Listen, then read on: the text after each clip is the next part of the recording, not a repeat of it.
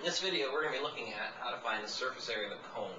To find the surface area of any figure, you just need to find the area of each of its individual surfaces and add them together. One of the surfaces of a cone is just a circle. So for the area of the circle, we would use pi times r squared. Now the other surface of the cone, take a look at this cone here, sort of an open cone, doesn't have that circular base on it. If we open that up, we're going to see that we've got a sector is the name of that shape. Now there's a previous post which talks about finding the area of a sector. In order to do that though, we would need to know this angle measure. It's something we could figure out, we could find. However, I want to take a look at a slightly different way of finding the area of a sector, and we'll use that then to find the area of a cone. I'm going to draw a large sector here. I know that that's a smaller central angle than the one that I have here, but this method will still work regardless of the central angle, and even so, you can make a cone with a smaller central angle like that. Just happens to be a taller, skinnier cone. Actually looks a little bit more like an ice cream cone would look. Alright, so this particular sector. To find the area of it, again, one way would be to use the central angle, and then with that central angle we would do a fraction of the circle that this is cut out of. But we're going to look at a slightly different way. What we're going to do is we're going to think about this as being divided into smaller parts. Now each of these smaller parts technically is still a sector of the circle. However, the more I divide it up, the smaller I make these look, the more it starts to look like triangles. And to the point where if I were to keep dividing this up,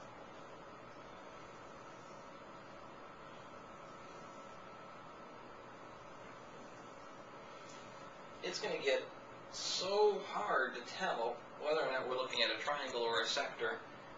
The smaller it gets, the base edge starts to look more and more like a segment. And with that in mind, we're going to use the area of a triangle formula for this. Now, to do this, instead of needing to know the central angle and the radius, we still need to know the radius, but instead, our other piece of information that we're going to be using, the other piece of information we'll be using is going to be this length.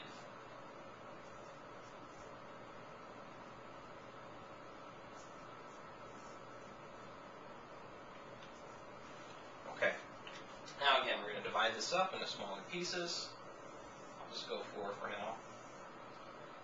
And we'll call our arc length, we'll just divide it up into B1, B2, B3, and B4.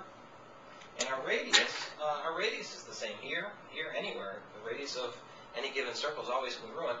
Let's focus on this funky triangle here with B3.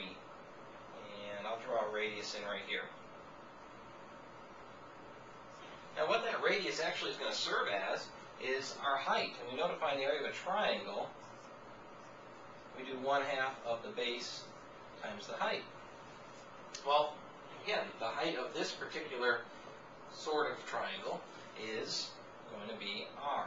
So we'll change that to r, and we're again looking at this one with B3. So 1/2 of B3 times the radius is going to be the area of this particular sector. And we'd have the same thing for B1, B2, B4, the ones that have those for the bases.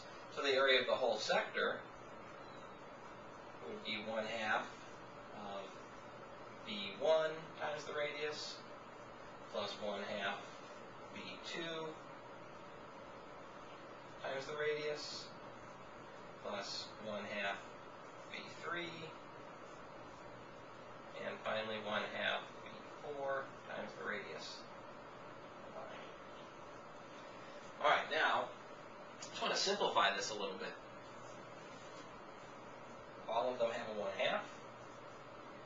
All of them have the radius, so 1/2 of the radius times B1 plus B2 plus B3 plus B4, and now B1 plus B2 plus B3 plus B4. That's that other measurement I talked about, arc length of that sector. So what we have, a way of finding the area of the sector, is to do 1/2 of the radius, B1, times the arc length. Okay, so that would be a way of finding the area of that sector, 1/2 of the radius times the arc length. Now what we're going to need is this new formula for area of a sector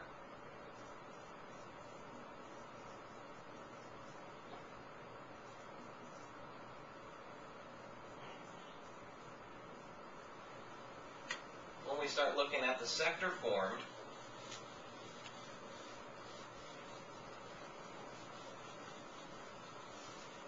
by the cone.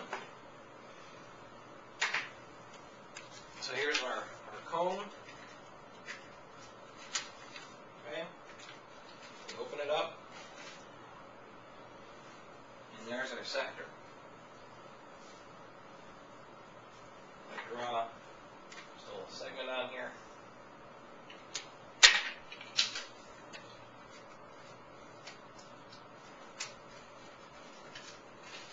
That segment is this segment here. That's L.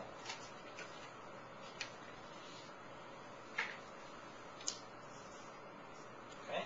And that's important. That's the radius part of our area of a sector that we're finding. Now this length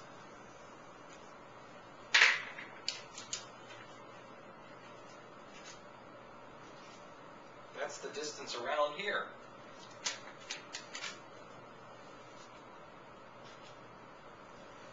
And that distance is the same as what we have here. So that is the circumference of the base. And the circumference of the base with a radius r is 2 pi r. So to find the area of that sector, we do 1/2 of the arc length. The arc length is the circumference of the base of the cone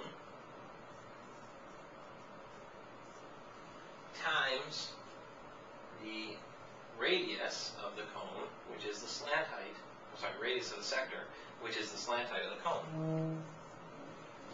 Now we can simplify this up a little bit. We have 1/2 of 2, which is just 1, times pi times r times L. So all of that to end up with pi RL as the way of finding the area of this sector, which is the lateral area of the cone. So the lateral area of the cone is pi times r times L. The area of the circle is pi r squared. So to find the total surface area of the cone, it's the area of the base plus the lateral area, or pi r squared plus pi r L. And that is how you find the surface area.